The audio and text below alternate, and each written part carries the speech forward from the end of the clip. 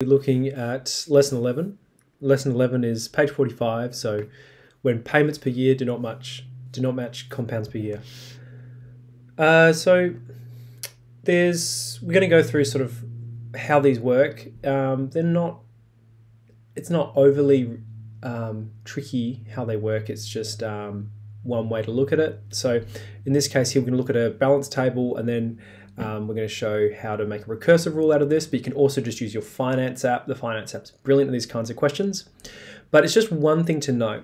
Okay, so when your payments per year don't match your compounds per year, you're just going to be wary. If you're asked to make a sequence, it's actually trickier than you think. So it's just like an alarm bell when you hear like you say the payments per year is quarterly and maybe that the compounds per year is monthly. It's going to be a more challenging question. So it's just something to think about. Okay, so let's go into the example where compounds per year occur more often than payments per year. So suppose that 25K is invested into an account paying interest of 8% per annum compounded quarterly, with $4,000 withdrawn from the account at the end of the first year and at the end of every year thereafter.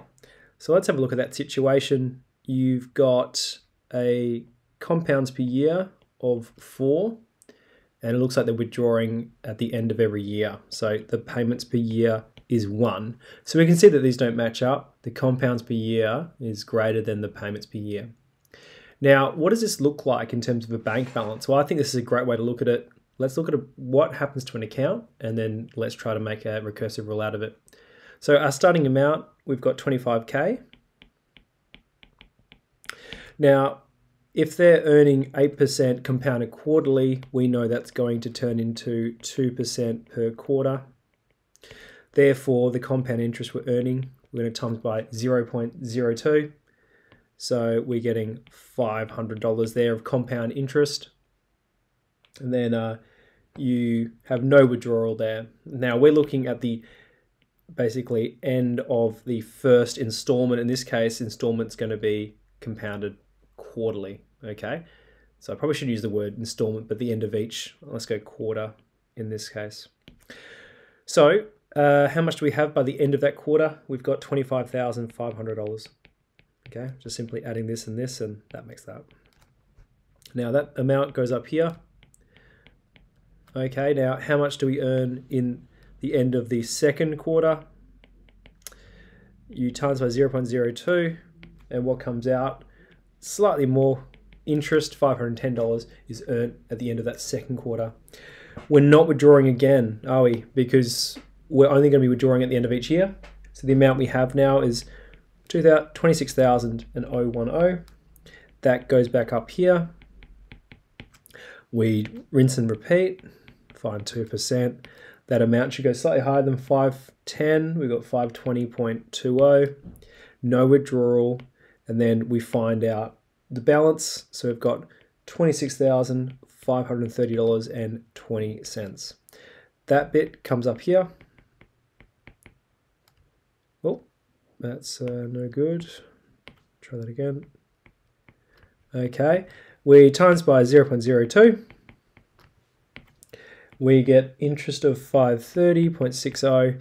Now at the end of the first quarter, he's going to withdraw that amount of $4,000. So he's doing a withdrawal of $4,000. So what do we have? We've got this plus this, then we take that amount there, which equals this final balance of $23,060. Sorry, $23,060.80. So there we have it. We've made a balance table that represents this situation. Now, I'm just going to show this as a picture over here. You might not be able to fit in your notes, but you can also represent this using a graph. So let's say, for instance, we've got this graph here where this is the number of installments. So 2, 3, 4, okay? And this is quarters, quarter 1, quarter 2, quarter 3, quarter 4. We're starting off with a certain amount of money. In that case, it's starting off at 25K. You go across and you go up the interest, right? And that's $500. That's coming from this bit here. Then go across again. We earn a bit more interest at the end of the second quarter, third quarter, fourth quarter, and at the fourth quarter, we can see that they're going to draw out some money. In that case, it's going to be $4,000, and it comes down to about here because it's going to be a bit lower, and it's $2,060.80. So what's happening? Well, we get a compounding effect that happens 4 times. Okay, then we take out that balance. So we're asked to construct a recursive rule. Now, I'm going to think about the situation, looking at both the balance table and that diagram I've just represented, and then we can just use our rule blindly. So we go n+1 is equal to 1 plus r and n. Now, in this case, you're getting 0.02%, right? So we can say we're getting 2%. Now, how many times do we earn 2% before we do our withdrawal? Okay. Now, remember, n is going to be every year. So, and it's always related to the payments per year, that n value. So let's have a look. We get 1.02. We times it once, 2 times, 3 times, 4 times. So in that case, once, 2 times, 3 times, 4 times. So therefore, we're going to go 1.02 times 1.02 times by 1.02 times by 1.02, etc. Now that's really annoying to write. We know that that's just going to turn into 1.02 to the 4 times by an. So we times that initial value 1.02 to the 4 times. And then we take off that withdrawal of $4,000 where A0, and I'll just draw it over here, A0 is 25K. Okay. So that's how we do it. Now we can just blindly use our rule as well. So the rule is up here. I'll just circle it there. And it looks a little bit tricky. Main thing is this part here, compounds per year and payments per year. Compounds per year in this case was quarterly, and the payments per year was annually. So we can just use that rule now. And I'll show you how it works. You just go an+1 is equal to 1 plus 0.08 on 4.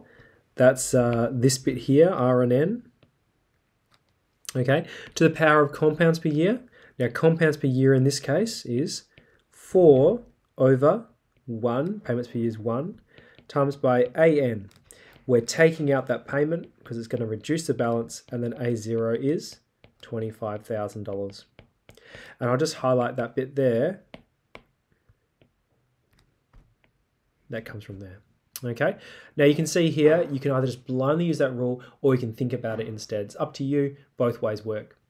All right, let's keep going. Use the recursive rule to determine the balance of the account immediately after the 6th withdrawal.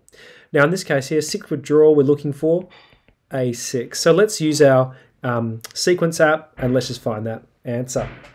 So go into there, go into your class pad, menu, go across, go sequence, and let's plug this thing in.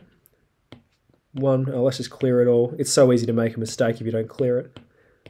Okay, and then we're going to go 0.08 on 4, and then keyboard to the power of 4. You can go 4 over 1 if you want.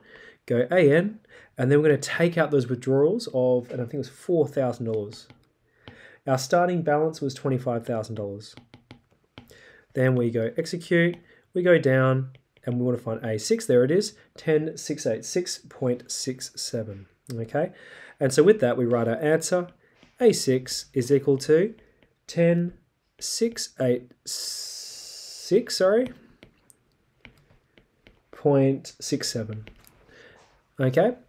So there we go, that was not too bad, but the finance app is better at these. So this is typically better. But what a test could do is the test could ask you to make a recursive rule to show the sequence instead. And so there you'd need that skill. Okay, now let's just use the finance app to confirm our answer. So let's do our payments per year. The payments per year was 1. The compounds per year was 4. We want to work out the FV. We know that the payments there it's a withdrawal, so it'll be $4,000 into your pocket. The PV, it was an investment. So he's investing $25,000. The interest rate was 8%. And we know that from payments per year times by time, that this is going to be 1 times by 6 years, which is 6. Okay, so let's see where we go with that. Menu, we go finance, compound interest, and type all this in. 6, 8, negative 25,000, payments $4,000. FV, we don't know that yet. In compounds per year is 4. Click FV, 10,686.67. So we can see the same answers popped out there. Okay. Now, obviously, you want to lean towards a finance app for all these questions, unless you have to use a sequence. Okay, we can just see it's way easier. There we go. Okay, now what I want you to do now, gents, hopefully that all made sense. Go into the your turn, basically pause the video, and then press play when you're ready to go, and then we'll go through the answers. Okay, we're going to go through the answers now. So we've got 18Ks invested into an account paying 16% interest compounded monthly. So we can see compounds per year is 12. With 2,000 withdrawn from the account at the end of the first year. So it looks like payments per year is 1 as well, like the previous one. Construct a recursive rule. We're going to use that rule blindly this time.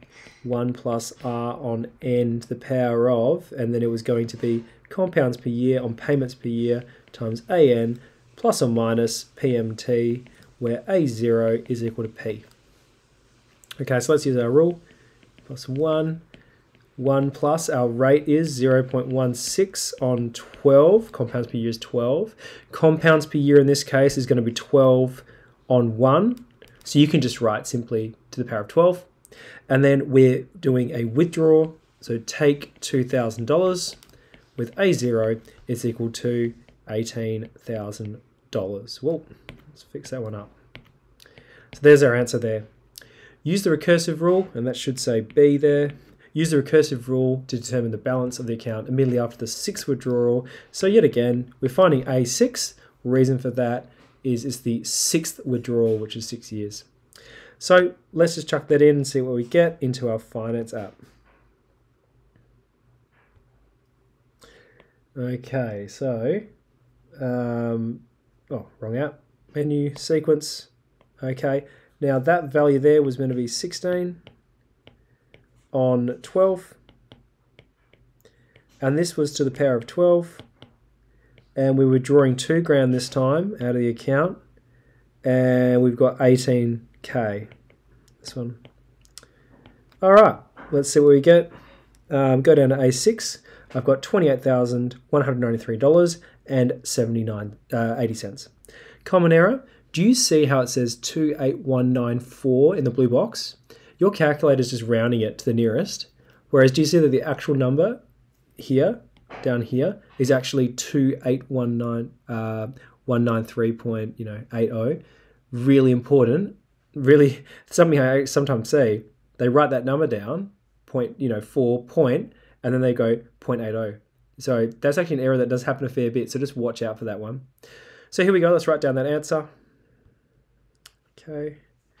We've got A6 is equal to $28,193.80.